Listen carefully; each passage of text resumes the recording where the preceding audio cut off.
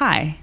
Yes, I am Stephanie May, and through the course of this presentation, there's some personal details in here that I think will explain a bit more about who I am and that are core to the framework that I'm presenting, so I'll just leave it at my name for now. Thank you. So originally, when I proposed this talk, I thought that I would present it with a greater deal of formalism and really present a framework that allowed me to approach the questions that were really eating at me at the time within cartography, which is kind of how do I approach all the things that I want to do, all the personal projects that I want to do in cartography in a way that's going to inform all the ways in which all the tools that are out there are inadequate, even though I haven't even begun to explore all the tools that are out there, and there keep being new ones all the time. So it's a little ambitious, maybe a little naive, but seems like a plausible research question, right? Well, what I found as I started thinking more about this question and sort of light level skimming and remembering back to all of the cartographic literature and geographic literature that I've read over time, I found that the frameworks that I knew of were all pretty inadequate, right? They break down, broadly speaking, all the academics in the room should forgive me for this, but they break down into approaching things in one of two ways. There's the quasi-empirical approaches that are very much about ontologies and epistemologies and describing the things and describing what's out there. Oops, sorry, I got out of sync with myself. And there are the critical approaches that tell us what we should think about the work that we're doing. For example, in the case of cartography, there are great books that I haven't finished about how maps are power and have been the tools of kings and are now the tools of surveillance and government in a multitude of new scary ways.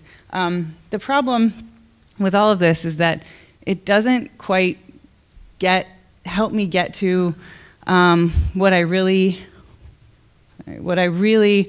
wanted to understand within this field, which is much more on the level of personal and ephemeral and abstract. It doesn't tell me on a day-to-day way, like how should I exist as a cartographer, and how should my everyday experience of using maps inform the work that I do.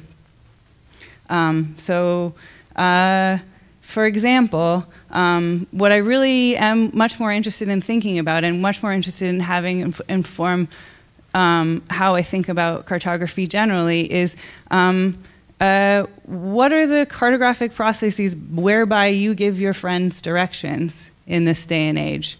How do you personalize the app on your phone? And how do you use maps to organize a task or prepare for a trip or deeply understand your surroundings? I did find a conference talk from 2003. Professor Li Kui Ming published this in the Proceedings of the 21st International Cartographic Conference. And it's quite a nice screed that kind of does a great job of framing the problem that I think is all sort of lurking beneath the surface of all of our conversations at this conference a lot of the time, which is that this field is advancing so fast that although we want to be out ahead of it and want to be really kind of defining the direction of the tools, most of the time we're chasing after them in order to catch up.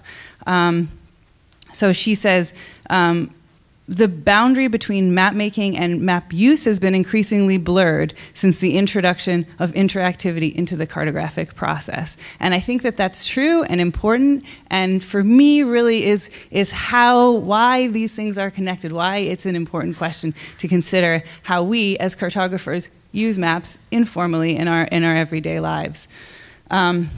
She goes on to say in that same article that the development of cartographic theories and methods lags far behind the technical evolutions.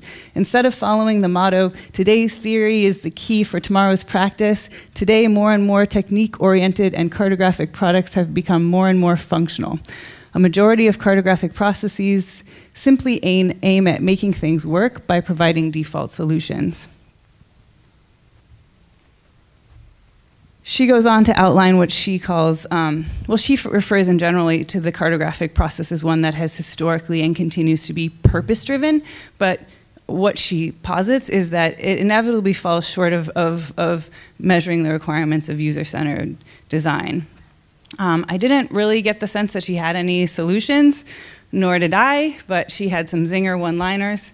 Like technical possibilities in digital cartography seem to have elaborately compensated for the inherent constraints embedded in our traditional map-making processes, which is a really eloquent way of saying, of explaining why so many of the map products that we see out there are just, you know, a bunch, like an interface where you can just turn on and off a bunch of layers, just making up for, you know, our inability to really encapsulate what the user, any knowledge about what the user ultimately is going to want to do by just giving them tons of options. And I think that this is often true when we look at the field of tools that we have available, and well, we look at the products of those tools, right?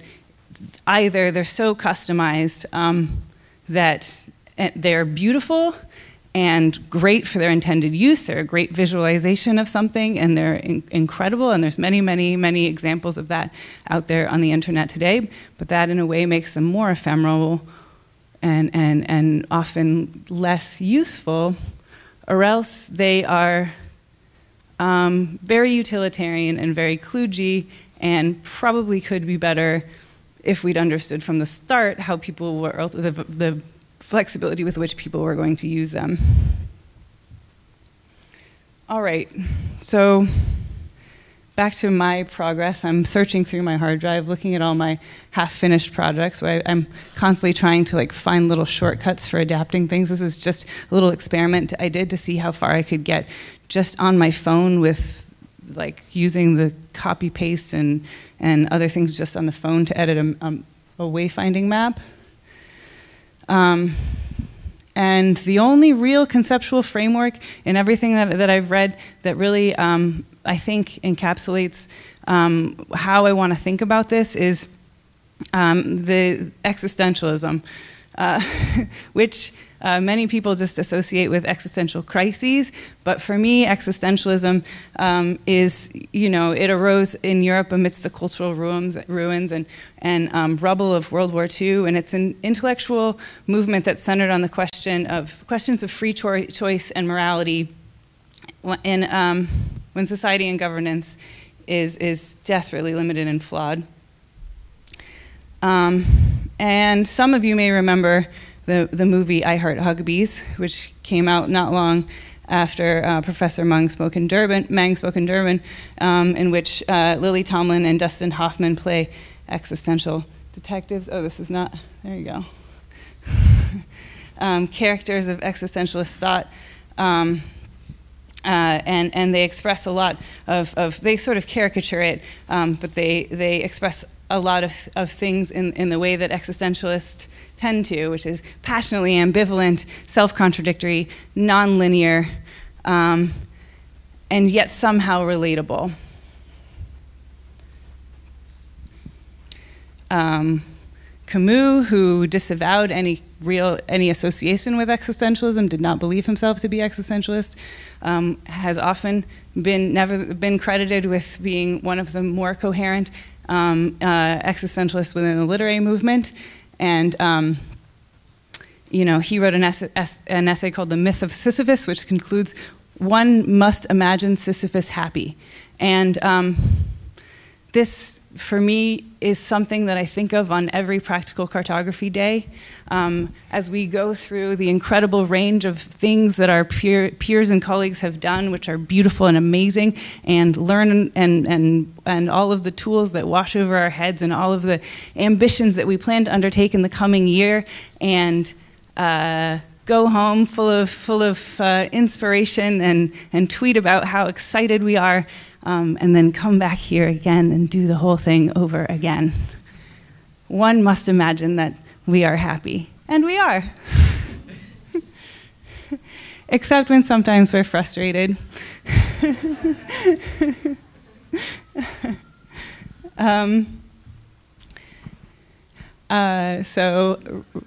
Last week, Andy Woodruff put on his sparkly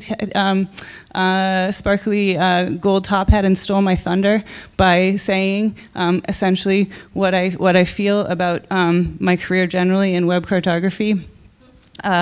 Right, that web mapping is 50% making buttons and sliders, 25% setting up servers, 24% just cramming interactive graphics into some sort of printable layout, and then 1% cartography, I guess.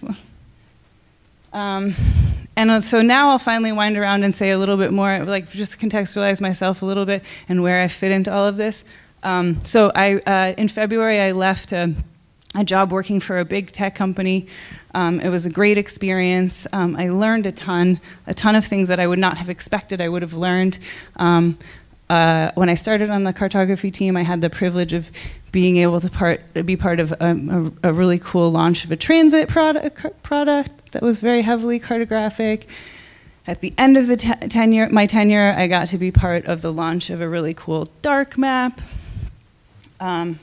And these achievements were amazing, but the thing about working in a big company like that is that authorship means a really different thing. And I felt lucky to be a part of those things, but I was just a cog in a wheel and part of, there were a million contingencies and it felt good to support the work of cartographers more talented than I, and I was really pleased to learn a lot about collaboration and how to get things done in large organizations, or in some cases, how to not get things done. I think that this Dilbert cartoon may speak to the professional experience of many of you. It's certainly not limited to big companies. You small-scale mappers have had, if you're anyone who's ever made a map for a client has had this experience of, now our product is worthless hodgepodge of complexity, and I appreciate your input. I couldn't have failed without you. Teamwork. This can be the negative downside. And I continue to consult and work in the tech sector, and I have to say that I love it. I love the complexity of it, and I love trying to fit into these engineering constructs, but some of the things that we do as cartographers are absurd. We're often asked to match a map from platform A. Let's say it was a raster map, and now there needs to be a vector version on platform B, or let's say it was made in Mapbox Studio, and now we want it in Tangram. It needs to look exactly the same, but with different data on a different platform. Another absurd request that happens in the tech sector all the time: use Git to track changes in a style JSON or a YAML file. I don't know if you've ever tried to use Git, like just source control management on a JSON. It sucks. Another really great one is prototype your redesign in this Docker container. I don't know, has anyone ever done that? Woo! All right. And you get these very naive questions like, well, how long would it take you to create a dark mode? From people who can't quite envision or imagine the complexity of creating a wholesale cartographic product. So working in tech, any internet services company is going to involve a huge engineering stack that is enormously complex, and it's an exercise in being flexible and humble, and an exercise in trying to kind of get your fingers into enough parts of the stack to be able to make a difference in the ultimate final cartographic product. And I love it, and keep doing it because I love it. But I also think a lot about existentialism and the ultimate existentialist challenge, which is that given the world and its flaws, all we really can and should fall back on is our own authenticity, which demands of us a lot of introspection and a lot of acknowledgement of our own limitations. I enjoyed this tweet immensely, which Mila put out yesterday? Was it only yesterday? And then he answered this question for himself by saying that by summing up the responses he got, which basically, so the tweet is, are we using base maps for our online maps because we want to, or because the mapping libraries have them enabled by default? And the answer that he gave in his talk earlier today, based on the tweets he received, is yes, we want to use them for context because that gives us a shortcut for something we really need to do. But often the ways in which we use them end up being just sort of good enough. So my launch into the field of interactive cartography was enabled by Tilemill, which many of us remember quite fondly. I think previously there were a lot of cartographers who were quite attached to Adobe Flash, and what both of these tools allowed us to do was to almost completely control the generation of the final product from soup to nuts, import our own data, style it in a very concise way, and that felt really good. But now that we must rely on technologies that are less completely encapsulate the final product that we produce, I submit that this existentialist reality is much more helpful, and that it's good to have peers and fellow travelers as we let our conscience be our guide. So after leaving Apple, I moved up here to Washington. I bought 12 acres and started introspecting a lot about my role at the center of the universe. This is the mural in the town square where I bought my house. This is what it says on the mailbox. So it's been a pretty good place for navel gazing. Slash,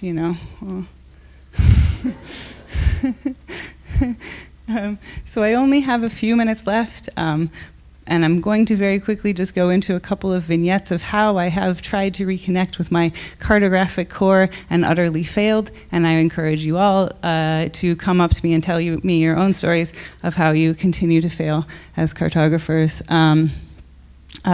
Or just tell me this also. What do you have favorited or bookmarked on your phone that you don't remember why? I, for instance, have the Longshoremen's Hall and the Hearst Parking Center in San Francisco. I've had these bookmarks for years. I have no idea why I am using that functionality in that way.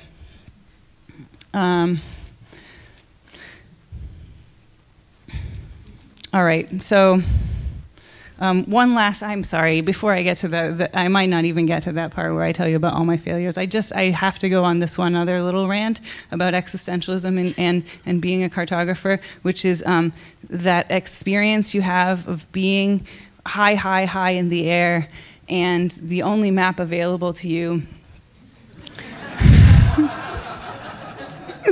is so bad that it hurts you. And I asked a friend who was in the know. I once got this explanation that the reason why is because why maps on airplanes is so bad is because there's one media provider. They have a budget. They put in a bid. The low bid wins. It's the package that they're advertising is movies and TV shows, and so it's kind of an add-on that they're going to create a map. So they have no budget for it. So they put these things together that are just inexplicably terrible.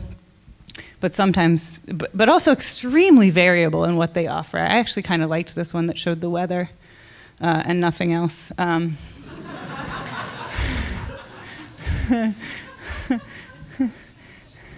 Okay, but yeah. So my first experiment in being a cartographer in real life after leaving my tech job was to start mapping my property.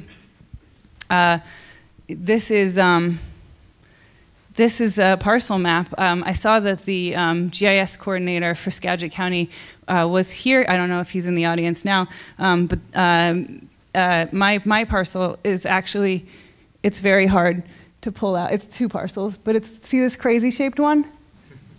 And the one sitting on top of it? Yeah, so that's us. And I started, the crazy exercise of reconnecting with all of the different, I started the crazy exercise of navigating through how one acquires NAPE imagery in this day and age, and how one acquires DEMs in this day and age 5 years after I had done it much.